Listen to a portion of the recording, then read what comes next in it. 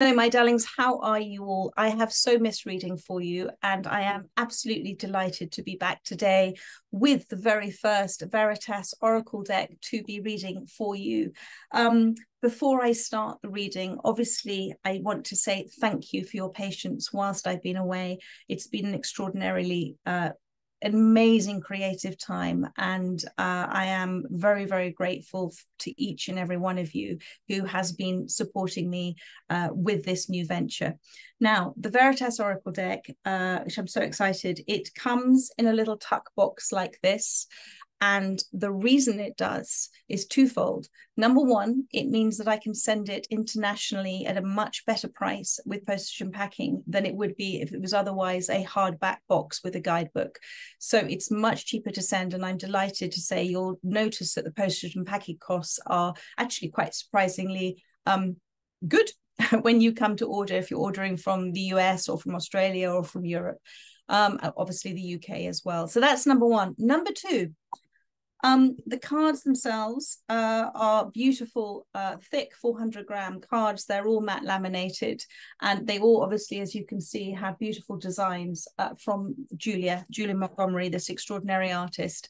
And rather than having the guidebook, I thought that actually, you know, when we pull a card and we're not quite sure of the meaning, and you go to the guidebook and you have a look, it slightly detaches from the actual flow of the reading itself. So this is the first idea I had, was to actually put everything on the back of the card. So the reason why the card has appeared for you, the message that lies therein, some questions for you to ponder on, and also more of an explanation of all of the different spiritual laws of the universe. Well, not all of them, but I think there are about 12 or 13 that I put intermingled amongst all of these cards. And then there's a go away affirmation for you as well. So it just means that you can immediately see the message that is there for you. These cards are not in any particular order. They are in a complete disorder. But what it does mean is that whenever the card comes out for you, it'll be in the natural order for you within your divine design. The universe will put it into the right order for you, and you don't have to flick through number pages in a book. I have also, alongside of that, there is an introduction for you on myself and Julia. There's obviously a grateful thanks on the back, and alongside the disclaimer and the copyright. And then there is a couple of pages on the Veritas way of reading. So I do advise you, if you do order a deck, to have a read of this. It just gives you a sort of overview on the cards and why they have you've either been interested in them yourself, or you might have been given them as a gift, but it just explains the way of reading these cards that might make sense to you. And then is a little cheat sheet on the laws of the universe, the specific ones that I have highlighted, or Spiritus has highlighted within these cards. And of course, the front of the card has the main message there for you as well. So there we are, my darlings. That is the Veritas Oracle deck, 27 cards plus 3 additional cards for you. I am so excited to be doing this today. I'm a little bit nervous as well. It's slightly extraordinary using your own deck of cards. Thank you so much, Spirit. So shall we see what Spirit wants to say to you? Thank you.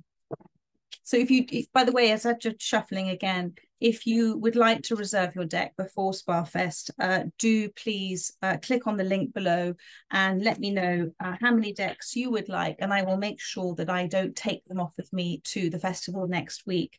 So much love to you all, and let's start the reading. Thank you, Spirit. A message for today as a general thank you. Using the Veritas Oracle deck, thank you so much. Look at that, we've got Journey. Beautiful card from Julia that's come out with the cattle when she lived in East Africa. So the Journey card, you can see he's standing still here. The Journey card says there is no rush. You are exactly where you're intended to be within your divine design. And that is something for all of us, that because we're always thinking about the future and thinking about tomorrow and tomorrow and tomorrow,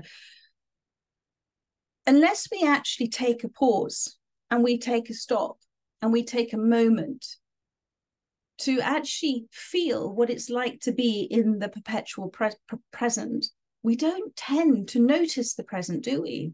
We're always thinking and planning. And even if it is, you know, just the everyday things that we do, in terms of things at home or getting to work or whatever we're doing, it's very much about rushing to do the next thing. And Spirit is saying there is no rush.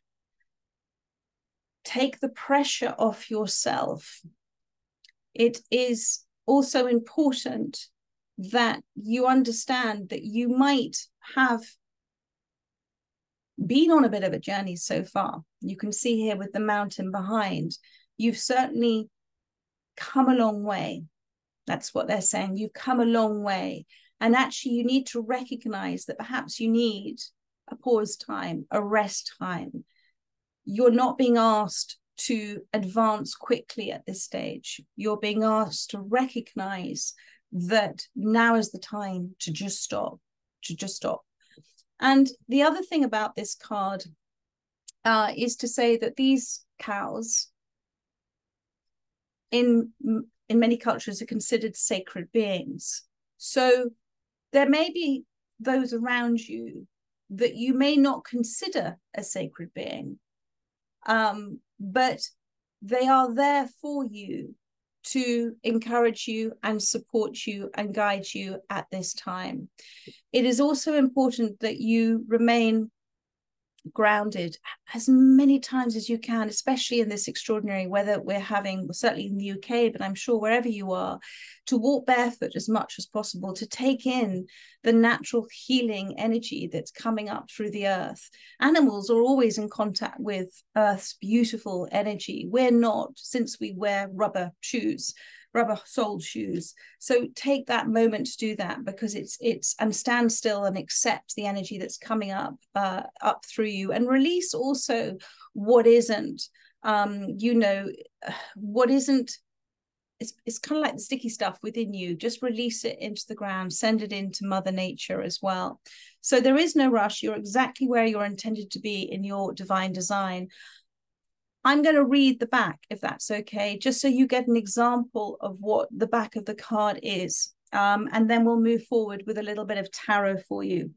It says, in receiving this card, you are being asked to pause in this perfect moment and reflect on where you are and look at the beautiful big picture.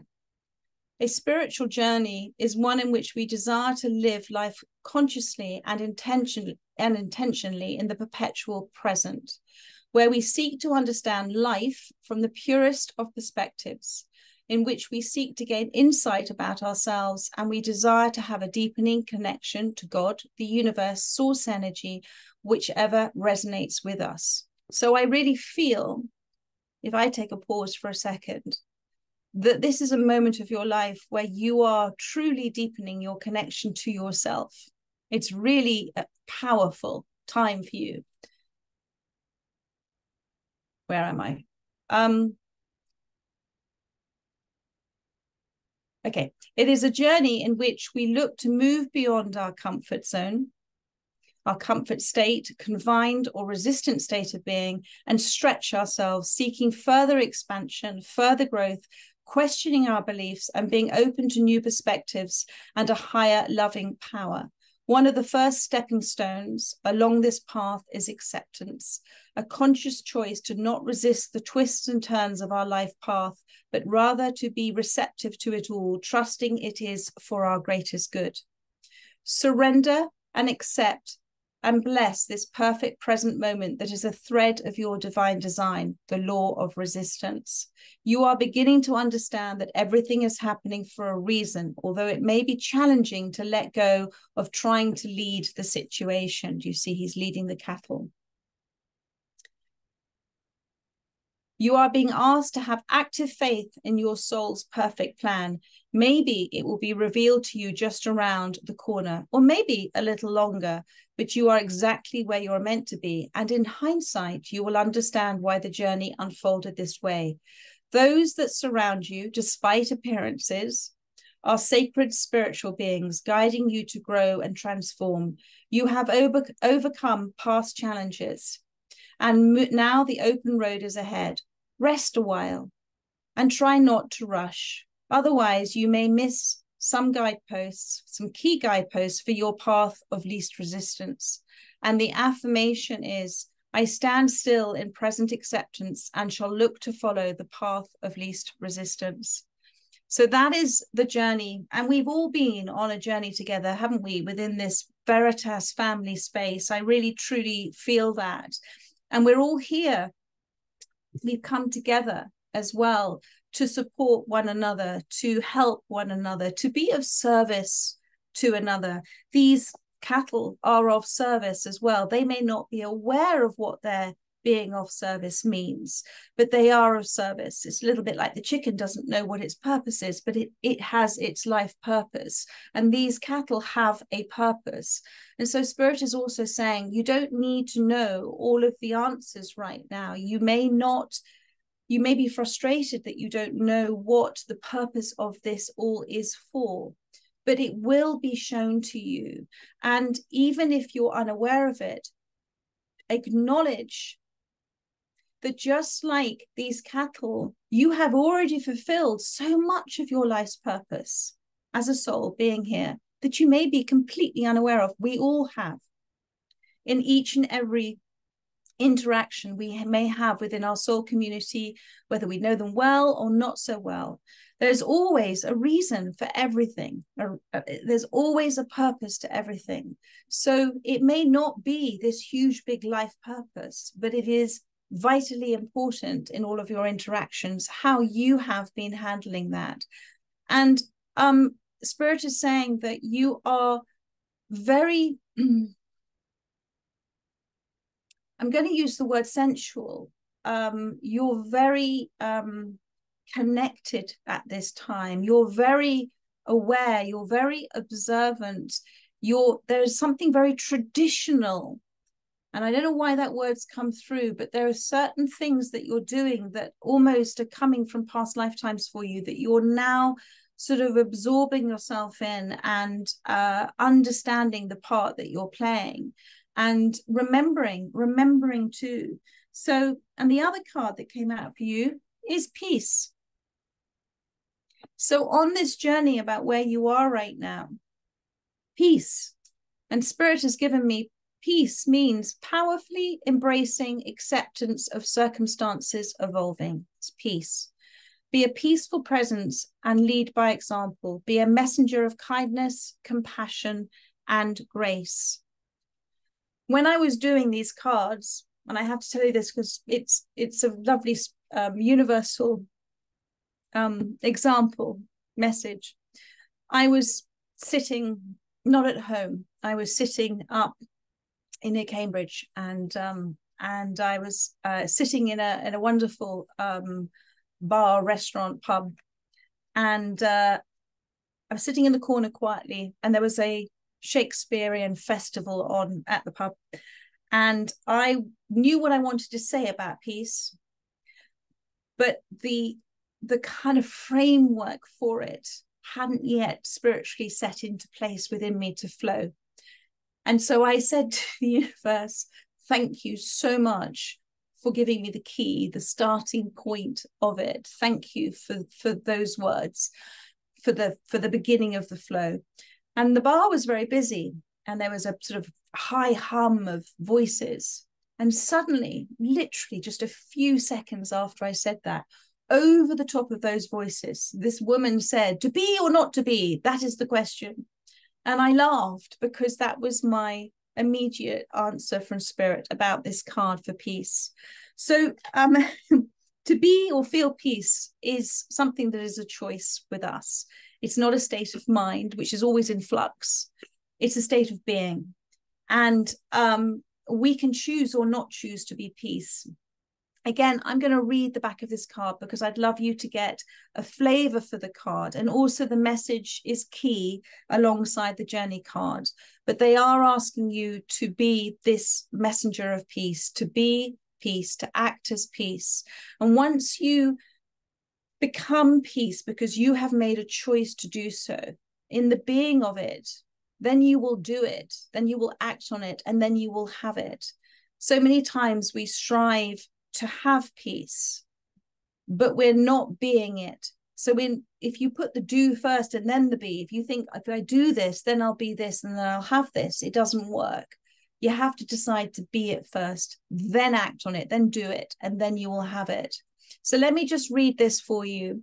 To be and feel peace is such a serene, blissful state of being, to not be deeply affected by people, events, or present circumstances, to not be influenced by any external energetic forces, to be free of disturbance and feel tranquility, to ride the wave of any turbulent times.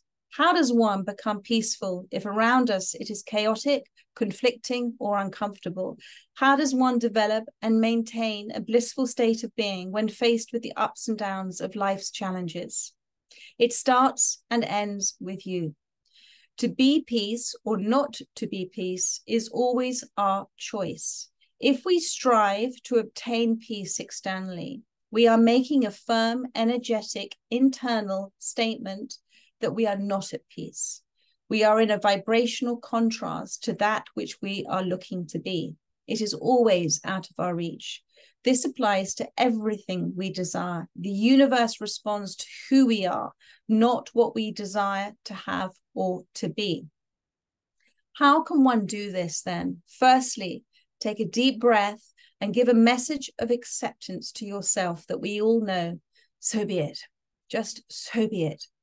In resignation of any conflict, let it be as it is. Let them be as they are. However, now choose to embody peace, and in the words of the universe encouraging you, so be it. Be the peace you wish to see. To be peace simply because you make a conscious decision to be so, and it feels wonderful for you to choose to do so. To be the change you wish to see in your world, you can lead by example with regards to this matter. You can act as a messenger of love and peace. You can be the solution if you cease to be part of the conflict. Peace is simply the absence of conflict. What you resist persists, what you bless rests. It takes two to tango, the law of non-resistance. Be peace first, then act as peace, and then you will have peace. Peace is not a state of mind, which is always in a shifting state. Peace is a state of being. And the affirmation is, so be it. I choose acceptance. I also choose to be it, the peaceful solution. So that, alongside your journey, is an important message for you at this time. He is at peace here. He is at peace where he is. The cattle are also following his lead.